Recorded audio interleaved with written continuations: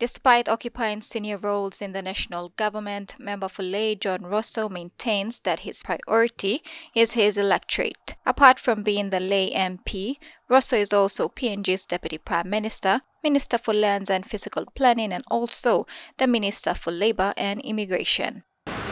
Whilst in my capacity as a Deputy Prime Minister, I do work for our government, country and stuff like that.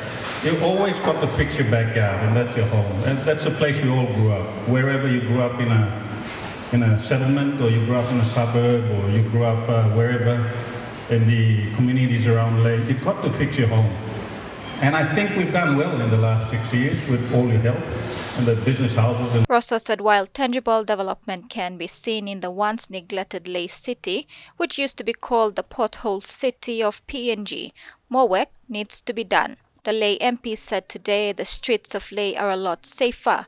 Petty crime rates have reduced due to foot patrols by police reservists under a partnership with the Ley City Authority and Royal PNG Constabulary. Infrastructure has improved and so has people's attitudes. A lot of things we're doing to improve our community, and the community spirit is the biggest thing. Every time we do something, you always have that community spirit. You don't really see it in too many other towns. In Ley, the business house is always behind you when you do something, even though it's struggling times. During the launch of the Rosso mountain bike race on Saturday, the Ley MP apologized to his electorate for having limited time with them.